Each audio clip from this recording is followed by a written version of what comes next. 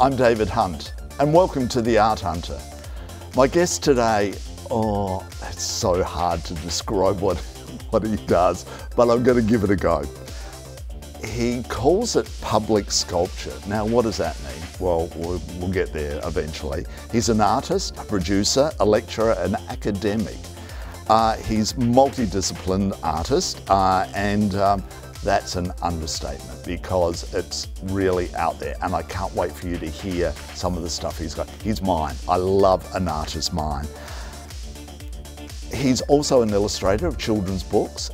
He's also involved with the City of Melbourne with their laneway public art that he's involved in. We'll get to that a little bit later. And my guest today is Shane McGrath. Hello and welcome. Thank you, David. Good to be here. Now, your mind must just go crazy with your thought pattern and how you came up with your style of what you're doing here, because it's so unique, it's so different. So let's start off. Where did your art come from? What was your influences to begin with?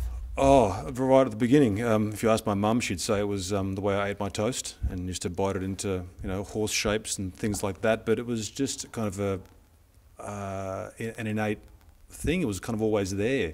I think maybe because I was quite a shy child and things like confidence in my writing and stuff wasn't always there, that the visual communication was the thing that I tended to depend on, particularly when everyone would say, oh, you're a very good drawer and all that sort of thing. Yeah. So it started quite early, but I didn't really kick into high gear, I don't think, until probably into my late 20s. I was almost like a latecomer to this shift that I would call towards my professional practice or my contemporary art practice, because it was always drawing and painting, and then one day it just kind of switched and I started working with objects and working with film and working with performance and collaborations. So it's funny listening to the introduction. It's very strange to hear myself described like that, and it's very flattering for you to say I've got a wonderful mind. Well, you do, and it will come out the more we talk. Sure. Now, you're in the middle of doing your PhD. That's right, in the final throes of it, yes. And I mean, so is that a bit late for somebody, because it's usually people in their mid-20s, or is it often people in their later 30s and stuff? Well, these days I think it's a bit of a mix. It kind of comes down to what's the terminal qualification that people are expected to have. And back when I was thinking high school, I think if you did your bachelor's, honours maybe was an option, and then as time went on, you've got to do your master's, and then you'll be able to make it in the art world or whatever field you want to go into. And it was almost before my master's was complete that, particularly when I came back to Australia from New Zealand, you've got to have your PhD, particularly if you wanted to work in education, which I wanted to do. And you like lecturing? I do. I was told that I would have made a good teacher when I was a lot younger, but I think when I balked at that idea, it was more to do with how I saw my secondary school teachers and how, as great as they weren't appreciated by the students, because art was always seen as like this kind of bludge or this subject that you kind of rest before you get back to chemistry or whatever else it was. But do you think that's changing a lot now? Oh, I'd like to think so. It may have to do with how the arts are perceived, or how a lot of artists are trying to change the perception of the role that art plays in everyone's life from day to day. Yeah. So I hadn't thought about university lecturing until I think I was midway through my masters, and I started doing a couple of classes. I was doing life drawing and I was doing sculpture and painting classes, and then when I came back to Melbourne, it was a bit of a closed shop, and I thought, well, I was told you probably need to do your doctorate if you wanted to further your career, no matter what part of the creative field you wanted to work in. Yeah. So am I old? I kind of came to it a bit old, I think, but the candidates are a real cross-section of ages. I was studying with lecturers who'd been lecturers at university for decades and had been told, you have to go back and and get your doctorate if you want to continue working here. Oh wow! Yeah. So it's just how the whole it's moved. Yeah, how it's all shifted. But it's with everything nowadays. You know, like you've got to have a degree to do anything these days. It's degree plus, and always extra. Yep. So yeah, it's kind of strange. I'm surrounded by guys I went to school with or people I knew at school, and they might have gone into the trades or they became electricians and plumbers, and they make more than any of the other artists I know. So it's interesting how things kind of shift. Now let's talk about this public sculpture, Yes. because this is the thing that really fascinates me about you. Where did the idea come from? And then we'll start talking about individual ones. It was a natural progression of my practice, because I think I was getting frustrated with painting and its limitations.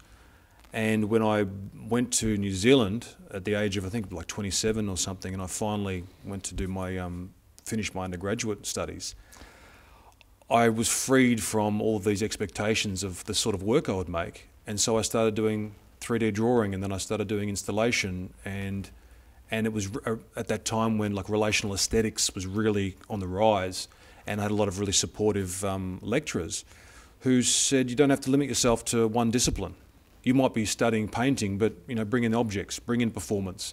And as soon as I started to shift my way of thinking about what a discipline could be and how multidisciplinary practice became this term, I was like, well, I can do all of the things that I have skills already that I've acquired over the years.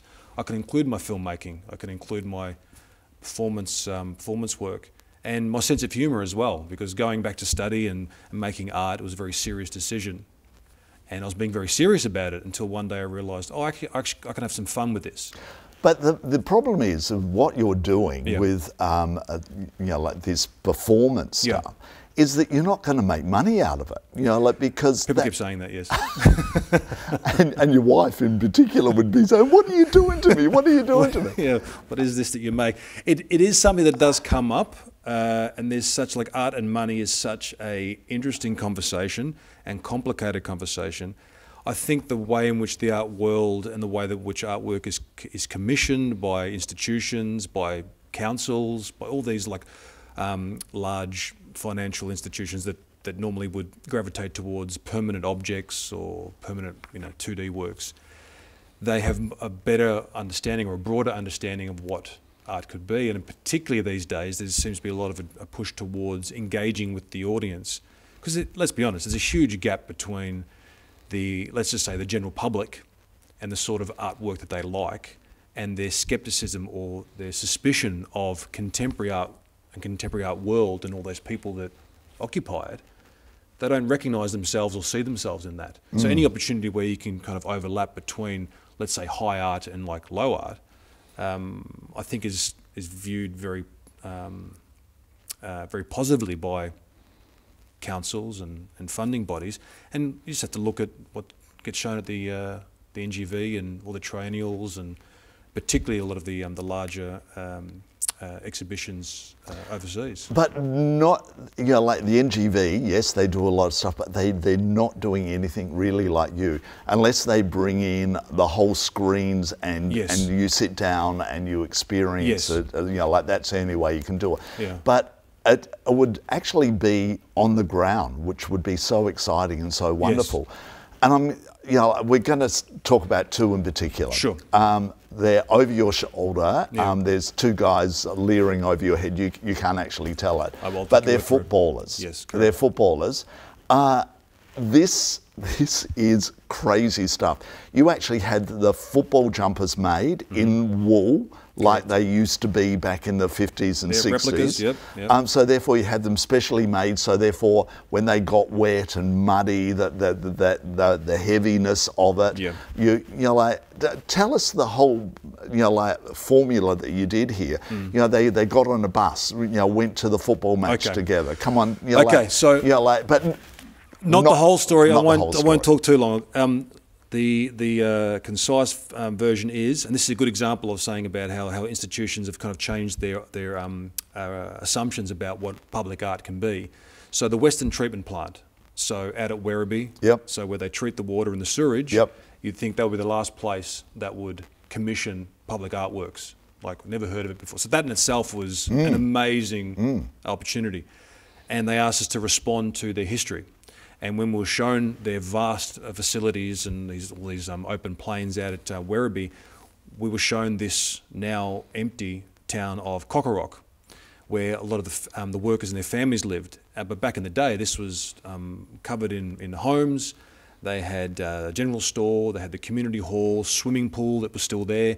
But one of the few things that still survived was the football oval with posts and the change rooms. Yep. And I'd never heard of Cockorock for starters, and I had no idea where this team came from. Yeah. And the more I asked, I realised they had very limited information. So I'm always attracted to ideas or looking for opportunities to respond to a place, the significance of the place, usually the architecture of the place or some sort of built structure. In this case, it was the oval and the pavilion.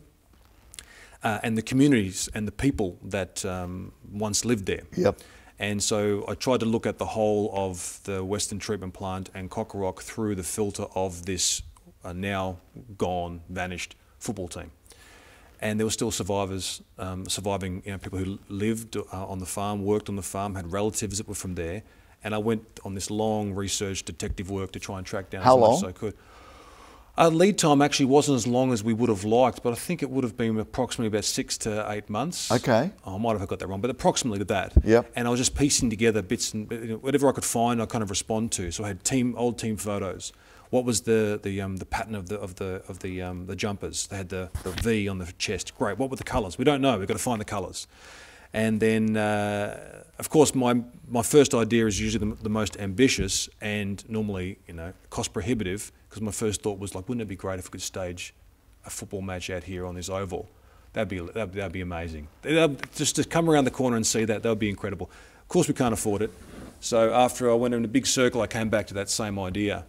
And we knew that the format was going to be several artists making works in several locations.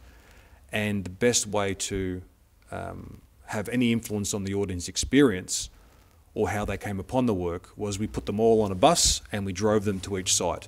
So we knew they were going to be arriving, and I wanted to have them all see the team at the same time. So we're in green and brown paddocks in the middle of a place that none of them have been before, and there's these red and white blotches running around. Who was the audience? The audience were a real mix, and this is kind of touching back on what I was saying before about those kind of very separate parts of an audience where you have the art crowd and you have the general public. And we had art crowd from Melbourne and from interstate as well coming to see the work. We had locals coming out. They were curious about their town being activated, because the most common question I got was when I was asking about the work was, what do you want to know about about Cockorock and the team? I'm like, well, I want to respond to the site. They're like, oh, okay, well, you've got to talk to so-and-so. And that would have been fascinating in itself, wouldn't it? It is. Being, somebody telling you, well, you should talk to that person. You should, and that's the way history often is told when it's been written. Or lost, because quite often it's like, oh, if you were asking 6 months ago, so-and-so, you could have asked, but they've since passed away. Yep, and, So all of these stories, and particularly like the non-glamorous stories, the idea of a football team in that survived up until 1964 in a town or a part of Melbourne, which is such an important location. This changed Melbourne completely once we put the sanitation in. But it wiped a whole little community out, per se. Well, that they were built up because Melbourne was overrun with sewerage and waterborne diseases until we built this, at the time, state-of-the-art treatment facility out in Werribee. And it was out of sight, out of mind. Yep. But these were very important people. Yep. But they weren't really celebrated, and people wouldn't normally think that they would be. Anyway, I just was fascinated by these ordinary people doing this extraordinary thing, and it was going to be lost to time, and I just wanted to find a way to respond to it in a way that an audience, no matter where they came from, they could all understand what the work was. And that's why I end up using football as this filter to make the work through. So all of a sudden, the audience was arriving on Yes. a bus. The footballers are out on the field. Out in the field, they're all warming up and playing, and the bus pulls up outside the pavilion, which has the red and white crepe paper streamers on it, Yeah. as they used to do. Yeah. And most of the audience told me afterwards they expected then to watch this game unfold. But instead, they all got together in a group and then rushed off the field, normally pushed through the crowd who'd gathered out front of the pavilion, Yeah. into the home rooms, kicked people out if they'd wandered in, then slammed the doors on them, and the audience was left outside. What? I don't get this. I don't get it. It all stemmed from, in my research about Werribee, about Cockorock, about this place, this theme of the outsider came Yeah. up, and the stigma of place kept coming up. And if you were from Werribee, people made all these assumptions about you. Even back in the day when they lived there, the team was called the Shit Stirrers by their opposition. They were called the Cockorock, or the Metropolitan Farm Herefords, Yeah. named after the Hereford cows that they actually had out there. Yeah. But all this theme of stigma and being an outsider. So I thought, well, wouldn't it be great if we got the audience to come all the way out to Werribee, get on a bus, drive into Cockorock through these security fences, and then see this work with the expectation it was going to play out one way, and then just pull the rug out from under them and shut them out of the work. So they didn't hear the coach in the room, or they could hear it? That's where the work shifted. So it went from being a visual performance to an audio piece, but they would filter into the visitors' rooms, which also smelt of denka rub and all the other, the olfactics, like, Yep. you know, and they listened to the coach's address, which was just like any other sort of like, you know, suburban coach giving the big address to the team, except all of the dialogue was based on all the anecdotes and the stories that I'd heard or researched about. So it was about people that were originally on the team, about them being mistreated or kind of looked down on by the other players. So the coach the one that sticks in my mind, they come out here on their fancy bus, looking down on us, calling us the shit stirrers and stuff. So the idea was to then, whether the audience realised it or not, they'd wandered into the visitors' rooms and then were cast in the role of the visitors, of the outsiders. The best reaction I got from someone afterwards was that as they all got riled up, like, you know, Herefords. She said, I was terrified I was going to be forced to go out onto the oval and play football against them. I'm like, that is the best thing I've ever heard. But of course, another pulling of the rug was, as soon as it built up to this crescendo, they just would go silent, and then they would hear a burp burp of the bus outside, which they had been told was their signal to go back to the bus. And so when they thought it was going to reach this crescendo, it just stopped and they had to leave. So the whole thing is over in about 7 minutes. Wow. Beginning to end, yeah. Wow. So all that time and effort, having the football jumpers made, setting up the team, everything for 7 minutes. Yep. And how well did you document it? We filmed it extensively. We photographed it extensively. I knew that I was going to exhibit the artefacts and the objects, right down to the souvenir stubby holders that were given out to audience by the umpires. The goal umpires came and met them at the bus and were handing them these stubby holders, which had the team emblem, which I had to track down. That almost disappeared.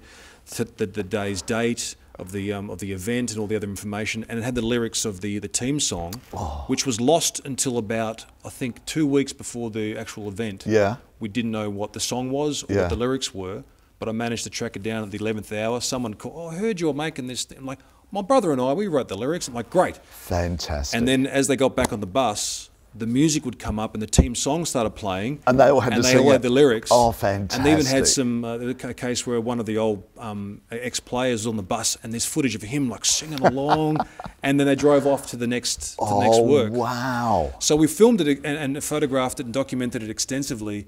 But when I made a film for exhibition, I deliberately didn't include the audio for Why? It was performed. I can't remember how many times we actually performed it over the 2 weekends. It was at least a dozen times, and the team would come out and they would perform for 7 minutes and they'd go away for 2 hours and they'd come back and they'd perform for 7 minutes and do it over and over and over again. And because it was such a temporal work, it existed for such a short amount of time for this little snippet, and it was such experiential work. So. I could explain to you what happened. We could probably show you footage and such, but you won't know what it was like. You couldn't smell the Denker rub. So you couldn't make these decisions about, I'm going to wander into the visitors' rooms myself. So the audio for the film is just the sound of the crepe paper blowing outside, which was a constant sound because the wind is always blowing across. A bit of a stink as well. Always blowing across, and so I wanted it to be a standalone work. But the coach's address did get put into the recording of it was part of a small sculptural work I made post-performance. Whereas when you walk past it in the gallery, it would trigger and you'd hear the speech from inside. So there was an exhibition of it, per se, I think there's an image. That's the one there. That was at the Incinerator Gallery in Moonee Ponds. Okay.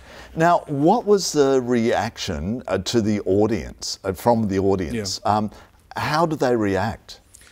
It was a real mixed audience, almost exclusively positive. My dad, who's a bit old school, and he's always like, when are you going to do your painting?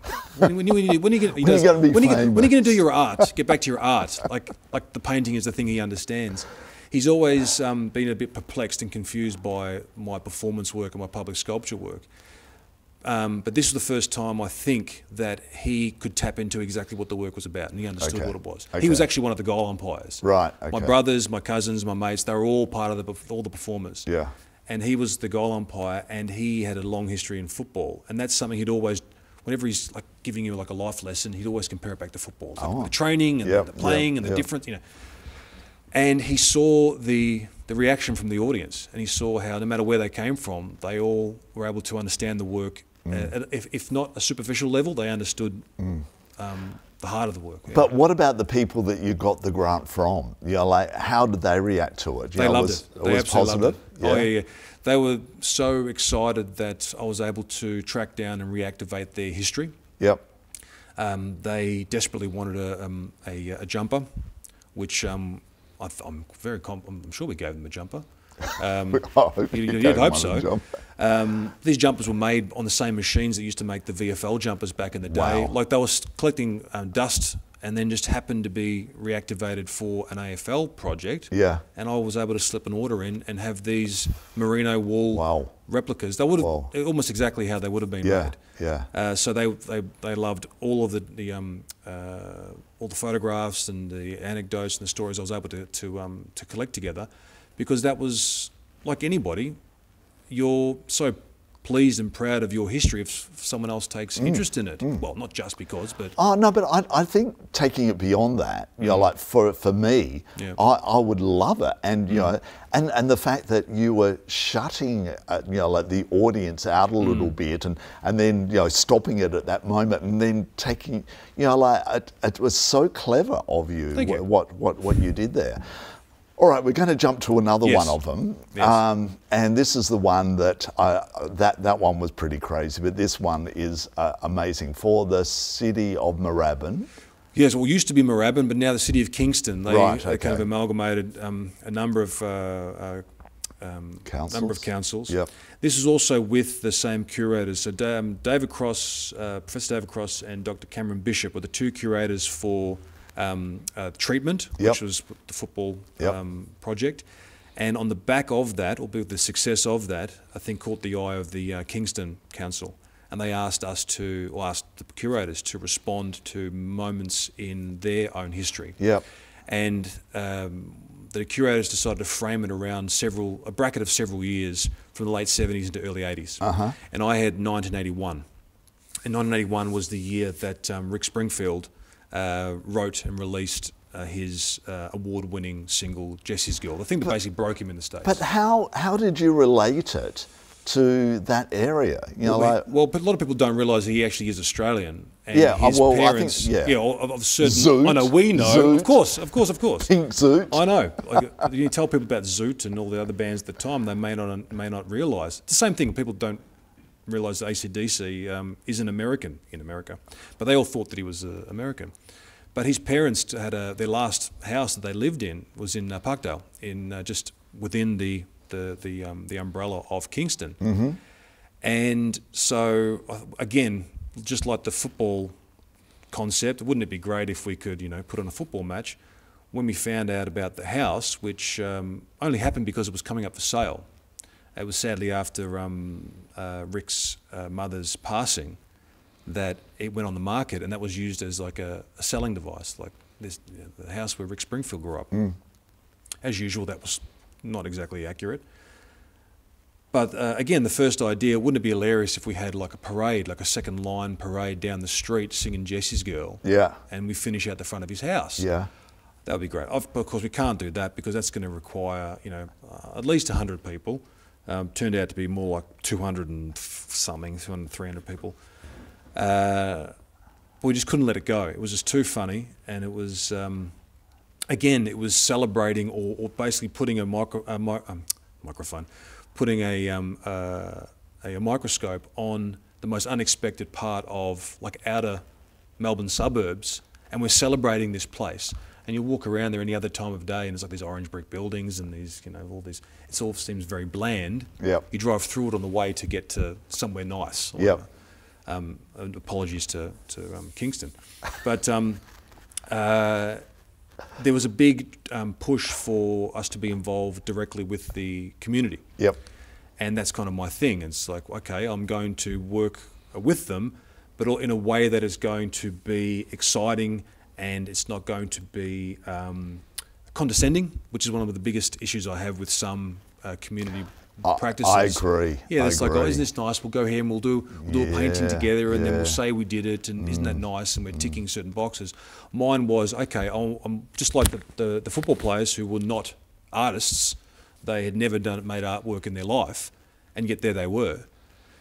There's a level of authenticity which you cannot replicate. So I was like, okay, I'm going to reach out to local community amateur musical groups, anyone that wants to be involved, and we're going to make this work together. And in the end, it was Parkdale Secondary College.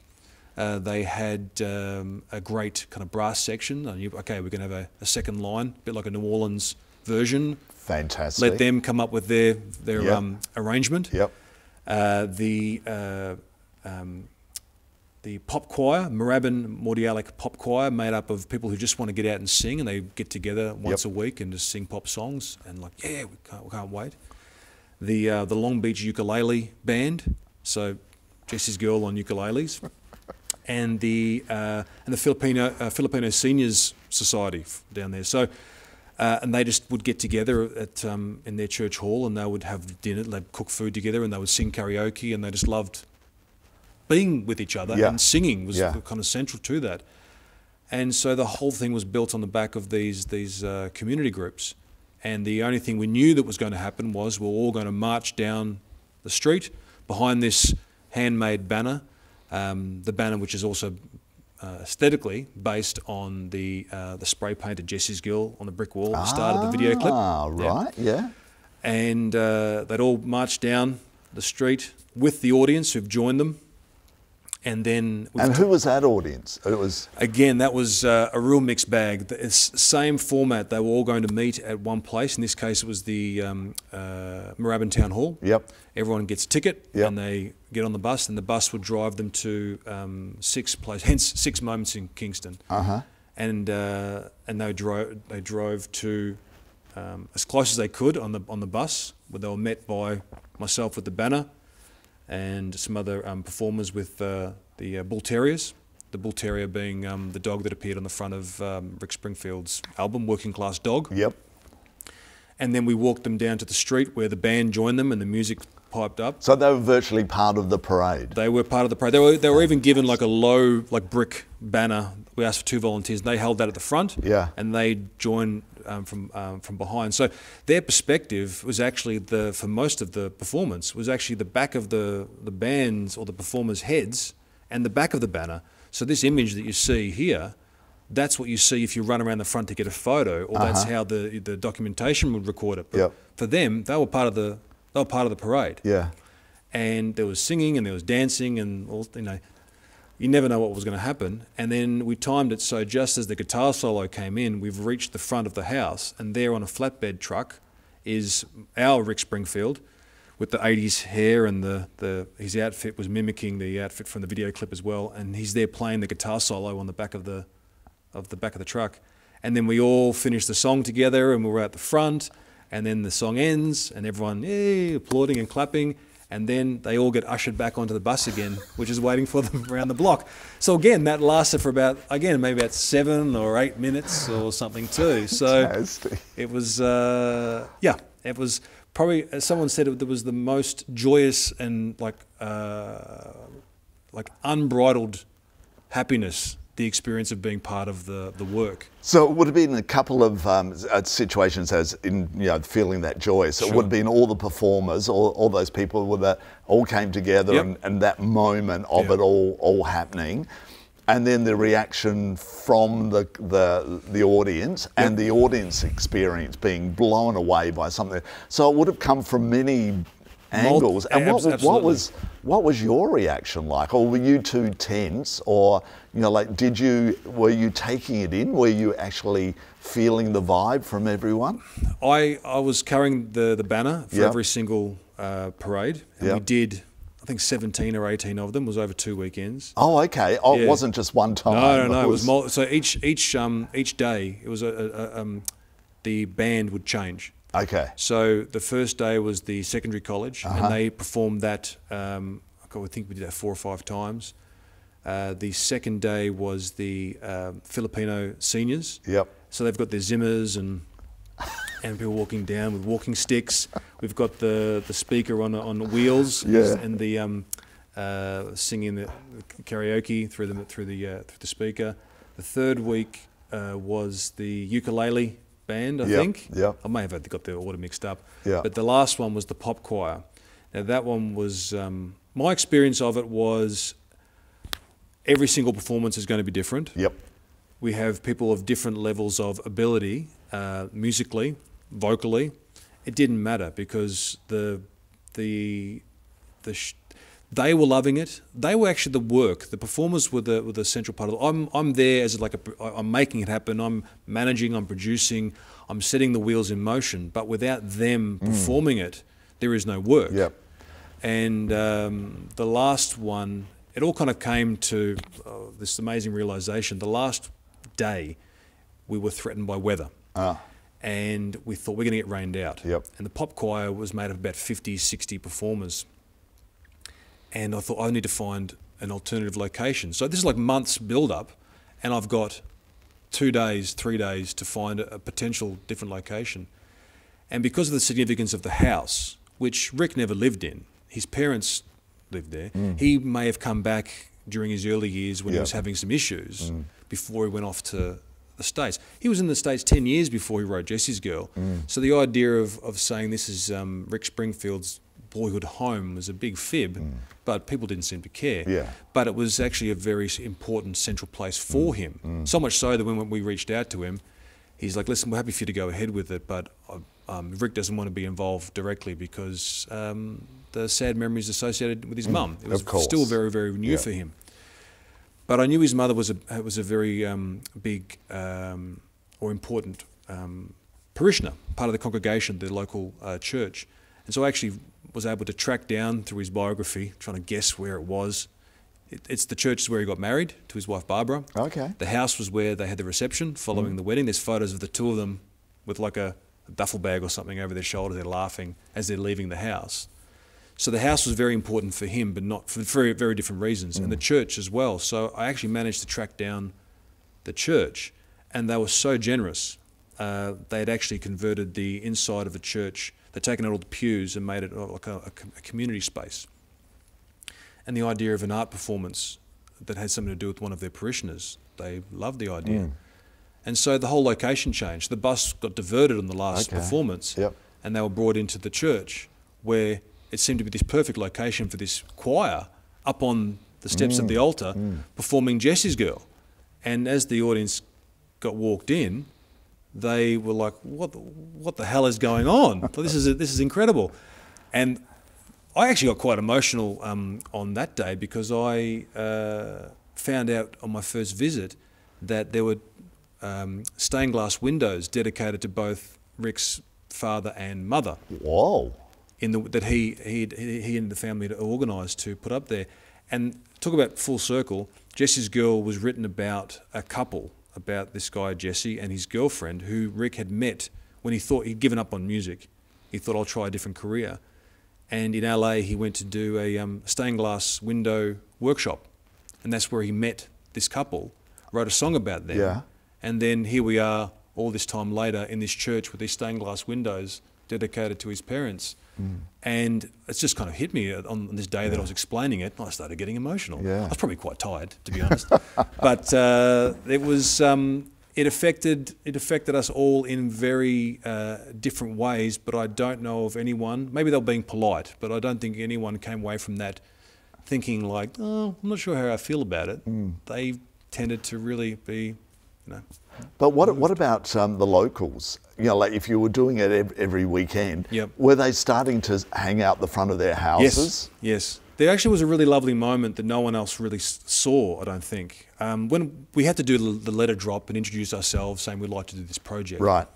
And a couple of doors down, there was a family who turns out I won't say the lady's name, but she was very good friends still with Rick, and they kept in touch. Okay. It turns out they used to keep an eye on his mum when she was living by herself. Yep. And it was actually her husband that found her when she'd passed away, putting the laundry out. Wow. And she was lying on the grass outside. Right. Yep.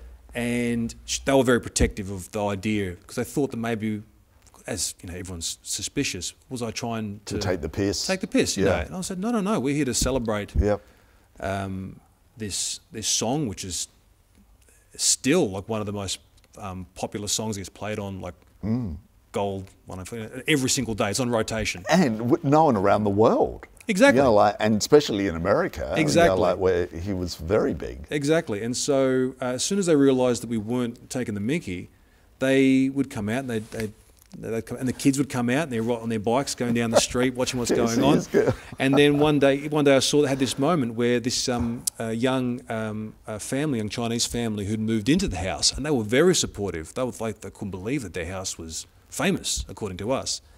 They were relatively new to the area, and I don't know if they knew their neighbours. And then after one of the performances, as all the audience was walking away and the band was all like on a high and, you know, laughing and heading back to, you know, our artist area, some of the neighbours came down and started introducing themselves, and they had little kids as well, and this lovely little moment. I'm like, no one's going to see this, and this was actually such a beautiful little moment that only came about because of the artwork. Yep. So that's these moments, this authenticity that comes out with this type of work. Working with artists and non-artists, that's what brings me back to this sort of work. So you may not make a lot of money from it, but the type of work that comes out of it is very satisfying. Do you know what? And I've been thinking this for a while about what you do. I can't believe that somebody hasn't latched onto you, and like, you know, like you're doing something, you know, like major here through the city of Melbourne, or going to Adelaide for the Arts Festival in Adelaide, or me too. I can't believe it. No, it's a strange, you know, like, thing. How do you? You almost got to go out there and promote yourself, as you said, you know, like it was the same people that were organising the two events that got you involved in the second one, but. You know, like this is really interesting art. You know, like that people would love to embrace, and I can see that it could be a major event. What are you thinking next? I totally agree with you. I'm always trying to find ways for that to happen, of course, and I agree with you, particularly. This important area of dispelling the suspicion that a lot of people have of contemporary practice, contemporary art. They think it's not for them, not realising that once upon a time that art was completely imbued in everyone's lives, and then they didn't separate themselves from it. But as soon as it gets put on a pedestal, then it's out of my reach, and that's for someone else. Or unfortunately these days, it's a luxury that my taxpayers' dollars shouldn't be spending, etc., etc. But Salvador Dali was doing it. You know, Yeah. remember he walked around in the bull ring, you know, like, and had all these people, you know, like, following him. And Absolutely. and he had, you know, like all this Absolutely. extraordinary little bits and people have always yeah. done it. Oh, yeah, but, yeah. But it's now that we need this, and you know, like, and it's your imagination that's coming up with it that's making people think, I think also too the isolation we've all been living through with COVID has also highlighted how important these exchanges that we have, and they're not permanent. The artwork that I make isn't marble and bronze forever up on the pedestal. yeah, But it doesn't mean it's any less valuable, because when people would talk about artwork that they see and that moves them, they talk about the emotions. They talk about this memory that's forever in their mind when I stood in front of, when I experienced this. And so there's no reason why it can't happen with this work. As far as my profile in Australia, I kind of put it down to me being away for a very important period in my practice. So I left Melbourne to go to New Zealand, and I was there for what I thought was going to be 1 or 2 years, and was 7. New Zealand is very supportive of its art and its artists, and even though Wellington is a very small Melbourne, and it's a very small pool, it's a very supportive network there. And I actually was starting to make what I think was some great inroads. Yep. Like I actually some large public commissions and getting involved in a lot of shows, but I had to eventually come back. When I came back, because I'd been absent for all of this period where you normally create these networks that propel you into this career, you came back and I quickly found out that no one knew or cared who I was. And I'm like, oh, we've got to start again. Yeah. So that's what I've been, I guess, doing. Because we bring in people from overseas to do similar things. Sure. And you know, like, and it's that whole thing. Oh, you know, like they must be important. They're from France or you know, like South America. Perceptions. It's about perceptions. It's perception. Yeah. Yeah, like you've got to keep on working towards it. So, what are you doing with the city of Melbourne? Okay, the City of Melbourne, there's a bit of an embargo on it at the moment, but at the moment under the title of Creative Laneways, it's you may have actually seen it on the news. I think it was end of last year, beginning of this year.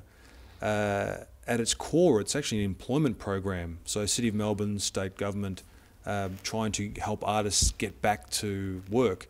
But the main thing is to get people back into the city, because the city is just emptied out. Absolutely. It's so sad. Yeah. Yeah. And after having a prolonged period working from home or moving interstate or such, getting people back into the city is a lot harder than people expected. They already assumed it was going to be hard. So I can't talk too much about it, but it is this big initiative to bring the arts back into the centre of Melbourne, and with it the people, with the audiences. And is it something as ambitious as the two things we're spoken about today? More so. More. Oh. Yeah. I'm there as in the capacity of a producer. Right. But we're working with many fantastic and exciting young artists. But I can't say too much more about it. But it's going to be A real performance art stuff, though. It's a street art in the street, in the laneways, in lots of different guises. I wouldn't go as far as saying it's as performative as such. 2D, 3D, light works, but I can't say anything more about that. But there's it's going to be exciting, but it's very ambitious. It's citywide from Spring to Spencer. Right, fantastic. Yeah. Now, just quickly, illustrating for children's books. A smile, a real little smile came on your face when I mentioned that. Yeah. How did that come about, and have you done much of that? It came out of necessity, like anything else working in the arts. Okay. You have to be able to put your hand to many, many things. And like I said, I started out doing drawing and painting from a very young age. And, my parents, bless them, they were always worried about my career. And when it came to like doing a work experience, they're like, what about being an architect? Architects, make lots of money, don't they? And if you ask my wife, who's an interior architect, she would say no, not as much as they should, or you think. But it just was a case of picking up freelance work. So I just started illustrating, doing kind of cartoony work, and it took off when I went to New Zealand, and I was working for like the education wing of the New Zealand like publishing house. So learning media. So they were the sorts of books that would always turn up in schools. Okay. And so I'd be given stories to illustrate, historical stories, in Maori stories, learning how to negotiate or work with Maori writers, and a lot of the visual frameworks you have to work within, or you can and can't do. And it was when I came back to Australia, I think I just started reaching out to publishing houses, and I've published, for Big Sky Publishing up in Sydney, mainly the Australian stories, about half a dozen or more books. Fantastic. Yeah. It's been great. A lot of like Shearing Time and Granny's Place, and a lot of these stories which I get really drawn to. Yeah. Because I tend to tap into a lot of my memories of visiting family in rural Victoria, and did a book about the thylacine down in Tasmania, Dreaming Soldiers, which is about a story set in South Australia about a young Indigenous boy and his friend who grow up together and end up going off to serve in the First World War together. And that was an amazing work. We actually won a prize for that one. So you illustrate and somebody else writes the story. Yeah. The idea is to get it. I've got plenty of stories that I've written that I want to illustrate myself. Just haven't got around to doing that yet. But well, why not? You'd I know, doing good question. nothing. Good. Damn it, you're right. That's always the plan. That's always the plan. And now that my wife and I are expecting very soon. Oh, congratulations! Thank you very much. Thank you very much. That's what she sends her apologies. Otherwise, she'd be here today. I had a thought just I think yesterday. I'm like, I've got to start writing and illustrating these books for the new Bubba. So. Exactly. Yeah. You've got to produce one. Yeah. And it's got to be a performance when you hand it to... That's right. Oh, did you say her? 20 people. Did you say her? Yes, it is it's a her. Yeah. On her first birthday, then one on the second birthday. And then she'll go, oh, Dad, don't. You're embarrassing exactly. me. So daggy. Don't all kids at school have their own books published about them? Anyway, because it'll likely be about her as well. So the illustrating I love, but like any other creative industry, it's one of those ones where until you really make it, going full time is a bit of a leap for most artists, particularly now. So multidisciplinary, that's what I do. Yep, fantastic. Yeah. Thank you so much for chatting to us today. It was wonderful. And keep on doing what you're doing, because I love what you're doing. Thank you so much in this show. I'm sure we'll shoot me to new heights, I'm sure. Thanks for watching. I'm David Hunt, and you've been watching The Art Hunter.